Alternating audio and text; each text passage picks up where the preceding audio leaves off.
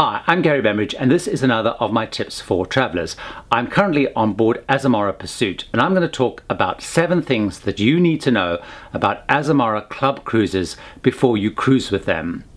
So Azamara is part of the Royal Caribbean group of cruise lines. Royal Caribbean operate obviously the Royal Caribbean line, Celebrity, they have Azamara, and also a major stake in Silversea, the ultra-luxury cruise and expedition line. Azamara operates in the upmarket mid to small ship cruise categories, so they compete with lines like Oceania, Viking Cruise Lines, and lines like Windstar. All of their ships are what is known as R-class ships, and they're originally built for Renaissance cruise lines.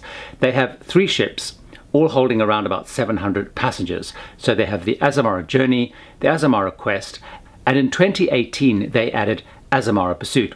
What does Azamara do that's different or unique to other cruise lines? Now, Azamara would argue that their real focus is around destinations. There's a couple of things that Azamara do around destinations that I think are unique and different. First of all, what they call stay longer, experience more. So they call in smaller ports because they have smaller ships, and they tend to have much longer stays. So for example, the cruise I'm on, which is a 10-night cruise around Greece and the Greek islands, in many of the ports we were staying until 10 o'clock at night, and in other ports we were staying until 8 o'clock at night, which enables you to get out and see much more both during the day and also into the evening. The second thing they do is lots of country intensive cruises. You'll find a lot of their cruises are called intensive, so it'll be Greece intensive or Spain intensive. So they tend to structure their cruises around a particular part of the world and call on lots of places, and again, because they have smaller ships, they can call it lots of different ports. The third thing they talk about is this real sense of immersion once you're there. So they talk about cruise global, connect local. So the idea is they have lots of excursions which really try and get you to connect with the people, the cultures, the food, and they group these into a number of different types of excursions. So for example, taste local, bike local, meet local, and nights local. So the bike local, obviously bike tours, so they have bikes on board the ship which are around about 16 bikes, so the tours go out with about 16 people. So taste local is where you'd get out and have culinary tours or local restaurant visits. Meet local is cultural exchanges with local families and residents. And of course, nights local will be where you can get out and experience the nightlife. The tour sizes are quite small. The normal tours will be around about 25 people. If it's a walking tour or it's a bike tour, they'll often focus just on having 16 people. I noticed a lot when we were traveling around at different sites on different tours. You know, we had a small group of between 16 and 20 people, and other cruise lines were having 30, 40 people in their tours. They use only local tour guides, which of course many cruise lines do, but local experts. And the other thing which they have on board is they'll normally have some speaker on board who will talk about the region and the places that you're visiting. They also provide port guides in every port. Personally, I felt the port guides were okay. I didn't think they were amazing, and particularly considering that Azamara is really focused on destinations, I thought that perhaps their destination guides would be very different to other cruise lines, but I felt they were quite similar. What they do though, which is great, is in every single port of call, they will bring on board local tourist reps who will be there for a couple of hours in the morning when you arrive, so they can obviously give you much more specific information, maps, advice. The other thing that they do is if the local town or the nearest town is not within easy walking distance, they always provide a complimentary transfer to get you into town. So that whole destination area is something that they do really well. Now, the other thing that they do, which is unique, they have a number of signature events. Azamara have probably 4 of them that I think are worth talking about. First of all, they have what is known as their Azamazing evenings. So normally on a cruise, they'll have one evening where they take the whole ship on land somewhere and they'll have some big event.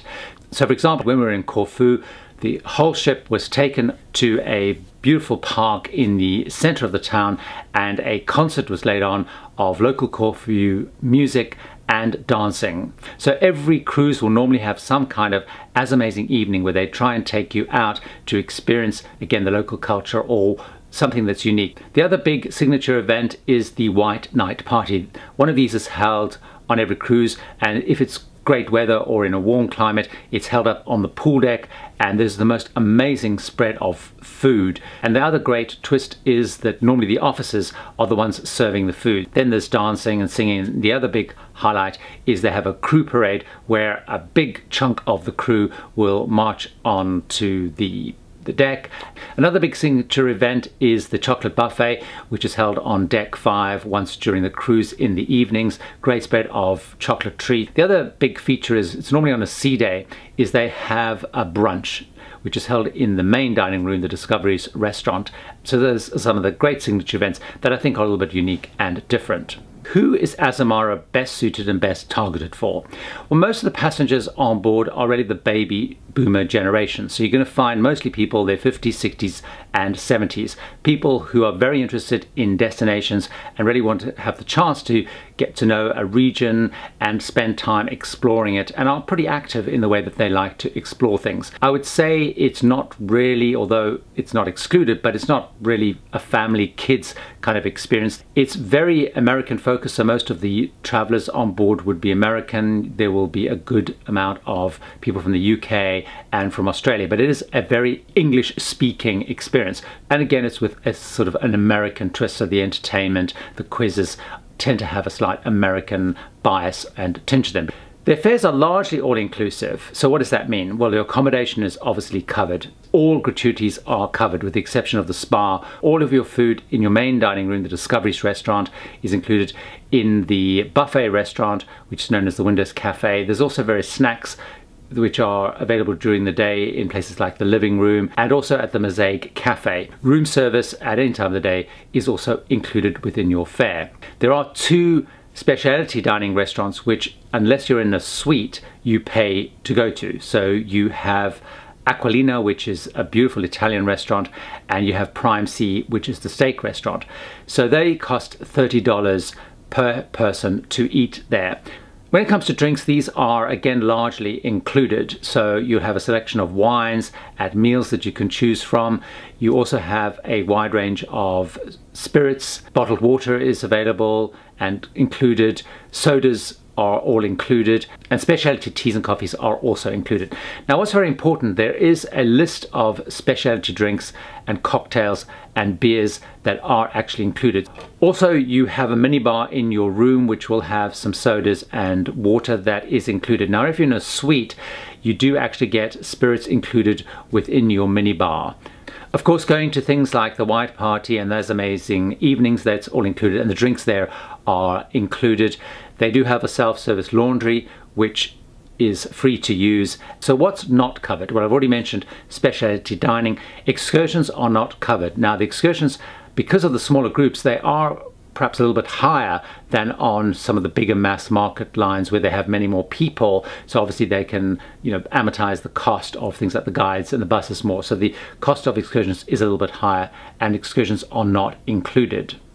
Wi-Fi is not included unless you're in a suite where there are some minutes included depending on the grade of suite that you've got.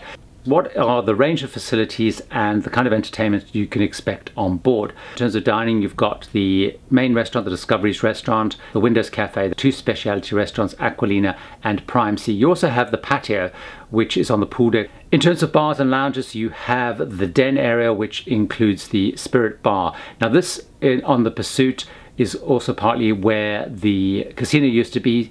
The other ships still have the casino on, although I believe they are going to be removed, and the den is going to be introduced much more across the rest of the fleet. You have the living room, which on many ships is known as the Crow's Nest, and as a drawing room, which is where the library is. There's a bar outside the pool. In fact, all of the restaurants have their own bars. So the Cabaret Lounge is the main entertainment area, and in here is where they'll have the guest entertainers, and they'll also have the 4 onboard singers that will perform a series of singing and dancing shows. Now, in terms of other entertainment, there is music across the ship. So they have a little trio that plays up in the living room, they have a pianist down in the Spirits Bar, and then they have a daily program packed full of activities. Now, these activities tend to be fairly traditional, so there'll be lots of quizzes and competitions, and there'll be various meet and greets, solo travelers meet and greets, LGBT meet and greets. on Azamara Club Cruises, it's pretty casual, it's pretty relaxed, and a couple of things that really illustrate that. So first of all, the dress code. There's not a strict dress code at all. So they do talk about smart casual resort dress code, but it's fairly informal. So in the restaurant in the evening, for example, you could wear jeans if you want, you can wear polo shirts. They ask you just don't wear distressed jeans, you can't wear shorts in the evening.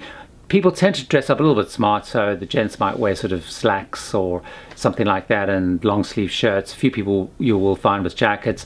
Ladies will tend to, dress in, fairly smart clothes, but it's not a very formal evening. There's no gala evenings. A lot of people, when they go to specialty restaurants, because they might be doing that for a more special occasion, you'll find a few more gents in jackets, ladies with perhaps more cocktail style dresses on. Also in terms of dining, it's all open seated dining. If you go into the main dining room, you'll go, and if you want to share with people, you can. If you want a table for two, you can. There's lots of tables for two.